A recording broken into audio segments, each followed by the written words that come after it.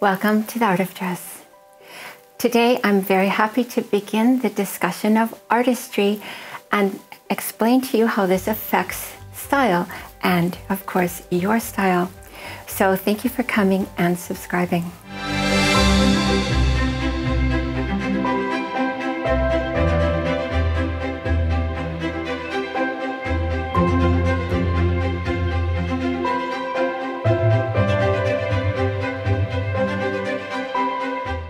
As I have explained a little bit before, there are 4 artistries.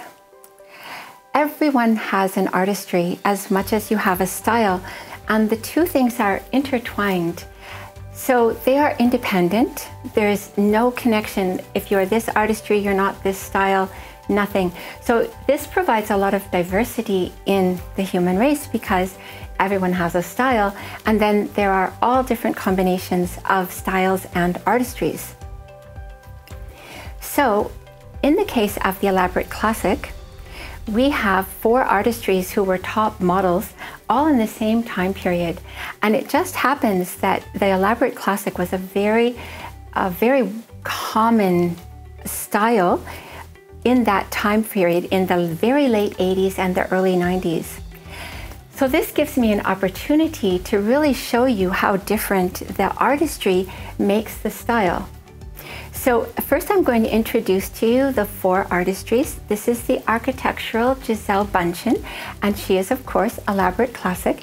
And you can see that she wears the crossed halter, emphasis at the solar plexus, at the waist, at the hip, and then hopefully the killer shoe.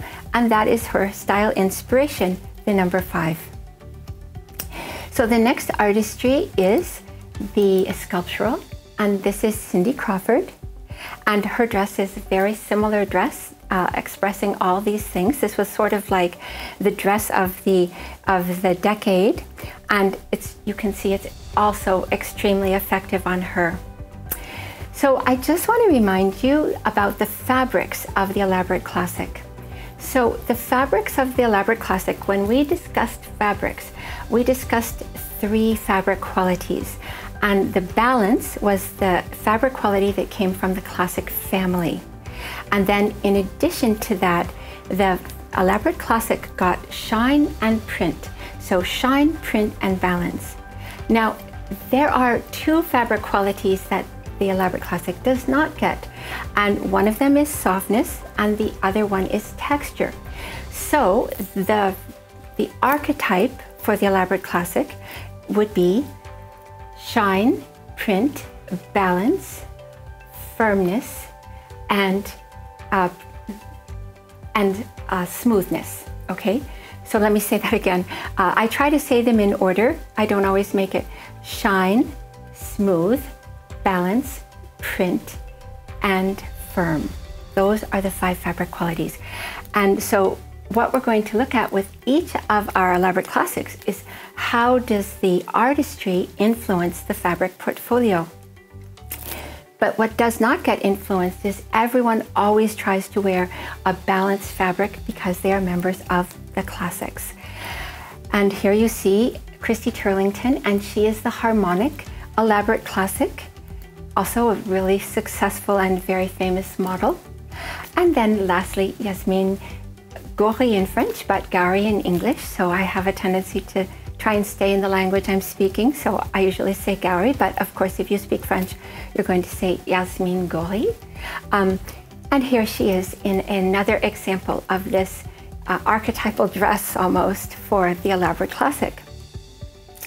So now I'd like to walk you through each of the artistries. You've been introduced, and I'd like to start with Gisele, the architectural. And I want to explain to you why I came up with the term architectural.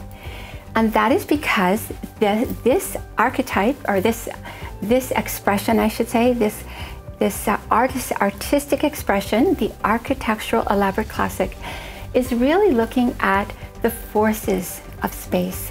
The vertical, of course, tending towards always using the vertical when possible, although horizontals can also work. But that balance, symmetry, and you can see that stripes are like a perfect example of this. A stripe really is almost like an architectural statement for any style. And stripes are so successful for her. Now, stripes are not the kind of print that the elaborate classic normally wears. All elaborate classics can wear print, but this is the kind of print that they normally wear is like a floral, or I call it a dream print because it could be butterflies, it could be rhinoceroses, it could be any natural form, but it would be not used in a sort of realistic way. So you're not going to have a jungle scene with a rhino in this case of elaborate classic. You would see something just completely divorced from reality, floating around like a dream.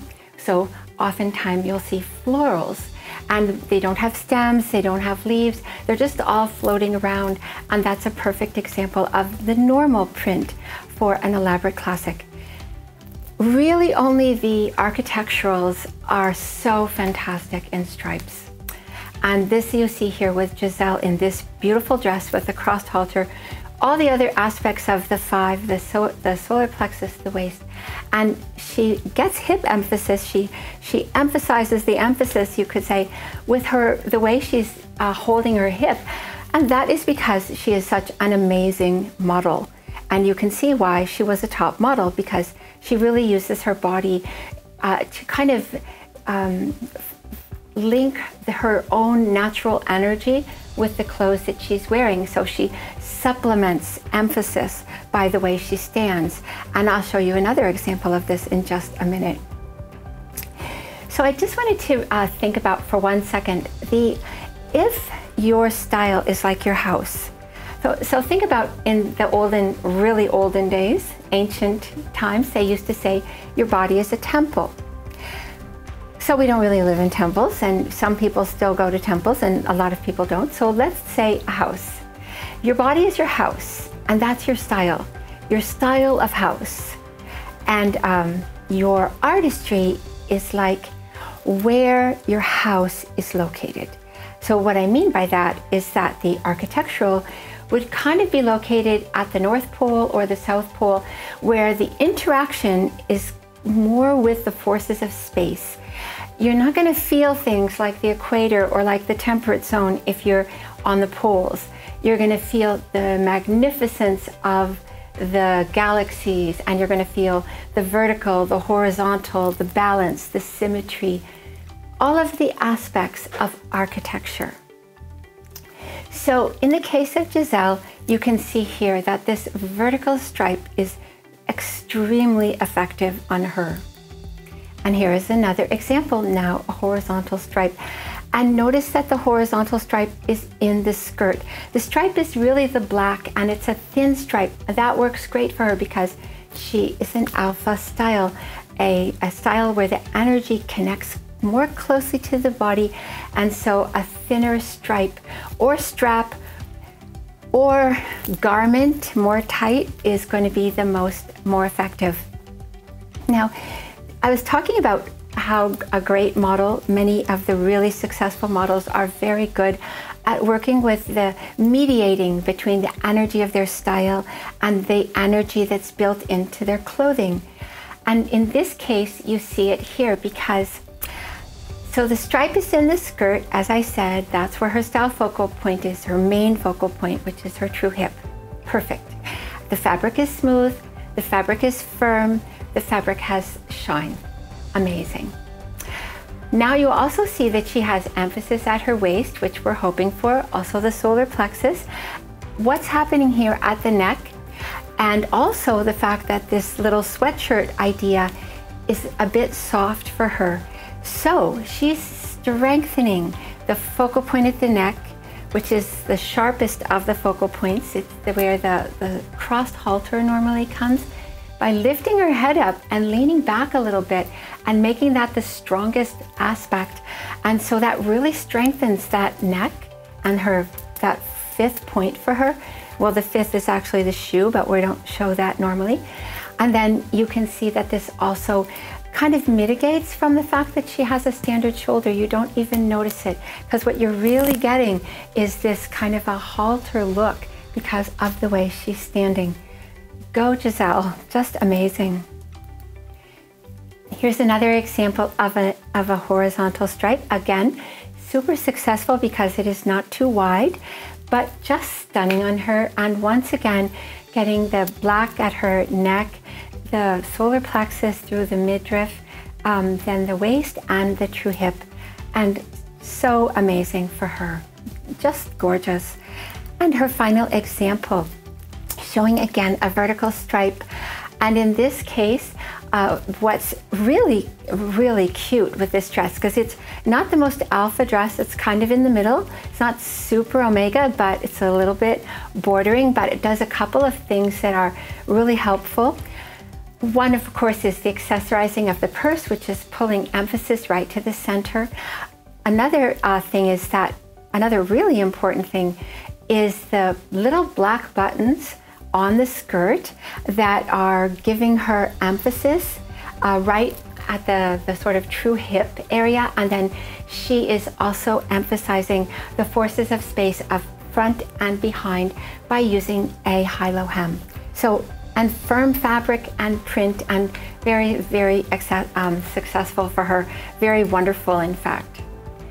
So now let's go on to sculptural. So if sculptural is the placement of the house, the elaborate classic house as our analogy, this would be in the tropics. And if you imagine a tropical garden, and all of the plants, the leaves are firm, usually firm and curved, very lush, right? The sculptural as an artistry conveys a feeling of lushness to all the people that are in it. And then also think of the flowers, because you'll have an orchid, again, firm and curved, and then you also might have, you know, plumeria, and there are other flowers that fit this. So the sculptural is connected to the center of the earth, and people that are in sculptural feel this connection to the earth. So this dress does a few things that make it really wonderful for Cindy. One thing, the most important thing is that she has this, I guess it's a kind of a gathered look going around the skirt, her focal point being at her true hips. So the most important place is the lower half of her silhouette, and it's forming firm texture in the skirt. So successful. Now, because the gold is having a slight contrast with the background material, it's also looking kind of like a print, which is also great, and shine. So she has her fabric portfolio is the shine that everyone has. Instead of having smooth fabric, she wears texture, firm texture, not soft texture, not a cable knit sweater, firm texture. Balanced weave, she's a classic, one of the classic family. She wears print, and so this is working a print into it, kind of. She doesn't have to wear print. She wants to wear texture and balanced weave always. And a firm fabric is by definition balanced weave. And since her fabrics are firm, she's getting that. And then finally, the last one is firmness. And so she has it. So there you have the fabric portfolio for her version of the elaborate classic. And because she substitutes smooth for texture, it's like a contradiction, but it's what the sculptural elaborate classic tries to do in every outfit. The next example for Cindy is this really cute dress where she has, again, the corset idea that gives her the solar plexus, the waist and the hip, and then the texture is built in to the fabric and kind of layers here. So, and layers by definition add texture as well. So very successful for her. This is one of my favorites, and I'm just hoping that those amazing firm flowers extend into the skirt. I don't really know. But you can see how this is blending the idea of texture and print, because this is the kind of floral that is the perfect print for the elaborate classic, because the flowers don't exist like this in nature. Different sizes, different, the shapes are pretty similar, but they're just not congregated so closely. So it's very, very cute for her. And then a last example is this dress where you have a lace, which can give you a form of texture. Better if it were even re-embroidered, a firmer lace, but it's on top of a firm fabric in the skirt. So very successful, and gives her the 5 points of her inspiration that we keep mentioning: the neck, solar plexus, waist, hip, and shoe. And then lastly, it gives the example of a floral print in her skirt particularly. So very, very cute for her. So the third artistry is harmonic.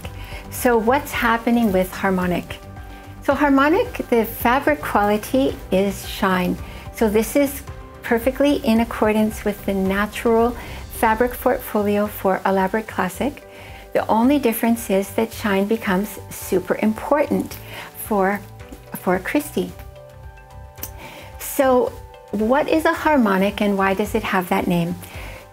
So harmonic would not actually be so much, well, it would be the temperate zone if it were on the earth, but the sort of experience is not so connected to the earth proper. It's not looking up above, like into the galaxies like the architectural. It's not looking to the earth itself, but it's more paying attention to the environment. And this is where weather, in the temperate zones, weather becomes super important because it's so changeable. And what you're noticing, and this is everything that's happening in the environment. And so because there's so much happening in the environment, the harmonic is the sort of reverberations, and there's more happening in the styling and more happening even into the prints, because there's a more need for detail in all harmonics. So this top is giving the 5, it's not, well, it actually does extend to the hip because of it ends right at her true hip, but it gives the neck, the solar plexus where the black is starting there in the button.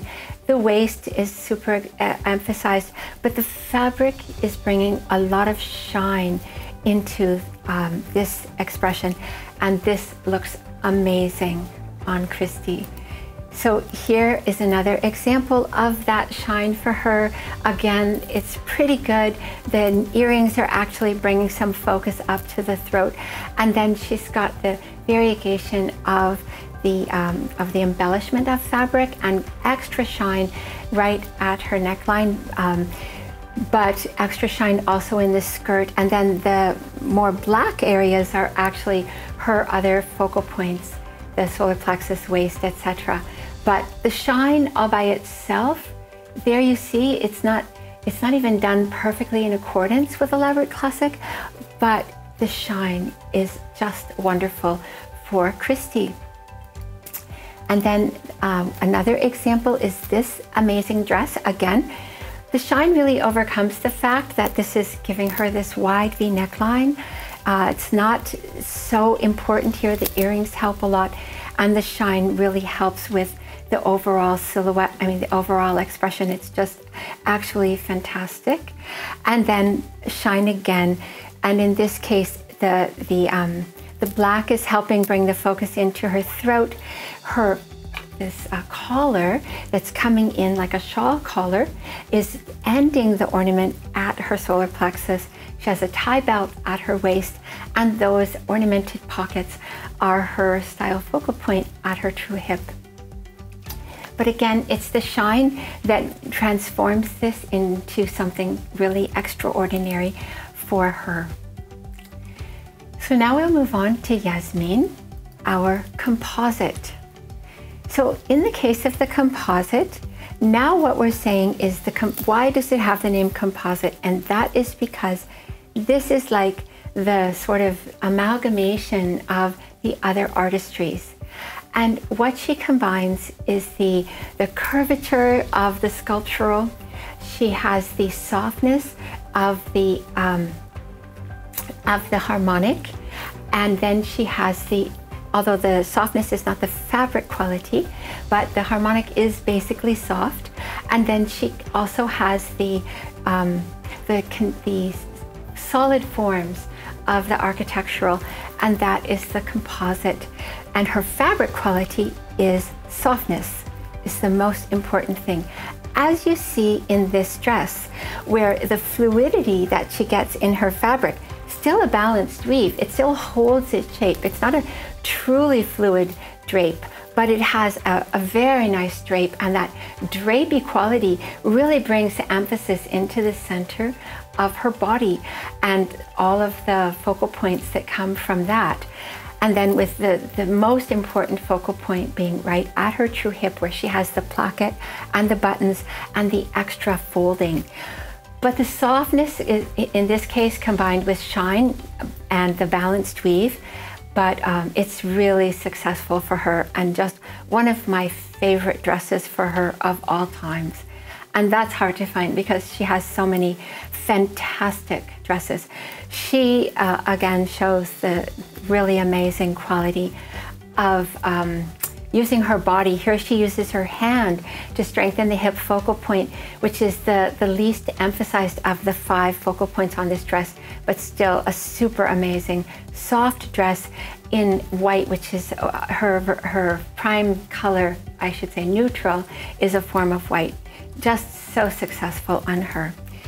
I love this one also because the crossed halter is done so differently here, and really it would, if she didn't have this neckline soft at her neck but really strengthened here with all these folds, it wouldn't emphasize the cross of the halter as much as it does, so it really works. And then again, she hits all of her focal points on her body, and the softness and the strength at her hip, really effective and beautiful. And her last soft dress is this wonderful example. And in this case, the collar, the sharpness of those collar points really brings the kind of sort of a, like it's simulates that crossed halter, the sharpness of the crossed halter at the throat. And then she has the other focal points as well. This is really interesting because in this case, you see that the preferred use of color is using coordinates for the elaborate classic, not monochromatic and not separates. And this is what you see here, different versions of this kind of a grape, of a soft lilac, not too strong. And then of course, because this is her style color as well, is grape. So she combines the different colors. It's super effective. Again, the soft fabric is overwhelmingly beautiful in this outfit. So these are the 4 artistries: the composite, the harmonic, the sculptural, and the architectural. And if you are human, you are one of those 4 artistries, and it is affecting your style and your expression in all these different ways. So this is just the fabric aspect and how it affects style in sort of an immediate way. The other aspects of artistry affect style also, but they also affect your makeup, your styling, your hair, and your jewelry. So I'm going to continue with artistry next week, and I look forward to seeing you again. So thank you for coming and subscribing, and please take care.